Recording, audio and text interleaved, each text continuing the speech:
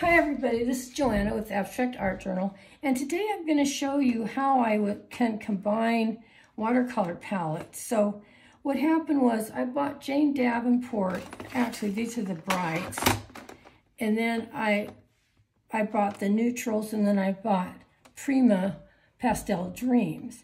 And I noticed that I was using two or more or three of them all at the same time, and I hated pulling out separate things. So I ordered a new palette from Amazon, Meeden palette, and their palettes, the inside part, there's room in the middle to either put half pans in the middle this way or a full pan or this way.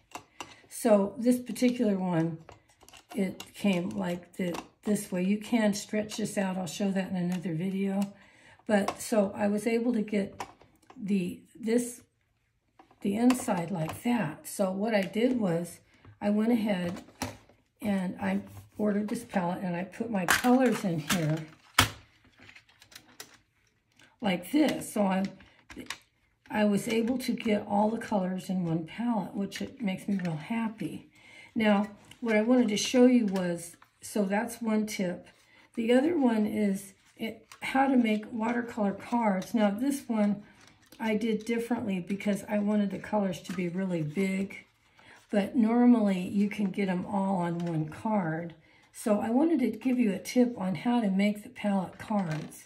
So what you do, and I used to like measure it and do all kinds of crazy stuff. So you can put your palette on a piece of watercolor paper and draw around the bottom.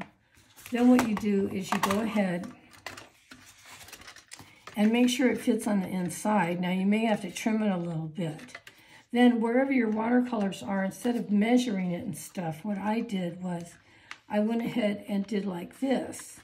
And then that way you have your line here and here. Because some palettes only have an upper and a lower one. And same thing on this side. So here and here. Then for this way, I just put it like this. And then I have like this, you can get 13 colors in here. So let me push this down. I'll do it like this. So you just draw your line where the little pans are instead of having to do the measurements. And then that way you get a really good palette card. And then same thing on this. Just push these down a little bit. Well, I'll just do it like this. So there.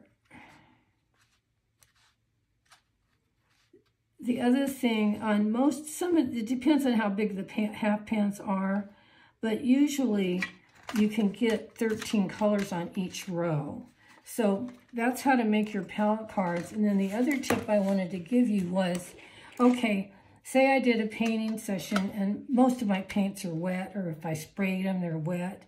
And I used to leave my palette out like this to dry, but then it would get dust in it or hair or whatever. So I came up with a couple of ideas. One is, if you have a pencil or a pen, you could always put it in like that. That leaves some air. But the best way I found is get a clip, and you just get a little clip like this and pull this up, and then you have, it will stay like open like that. Well, go down.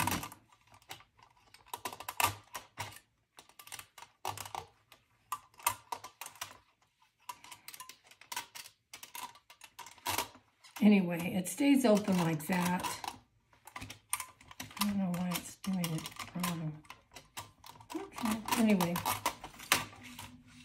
So you can see it can get air in there without getting dust. Now, if you only have a palette that has just a lid, you can do it like this and stick this down here so that it does have enough air to dry, but no dust will get in. So I hope that helps you. And have a great art day.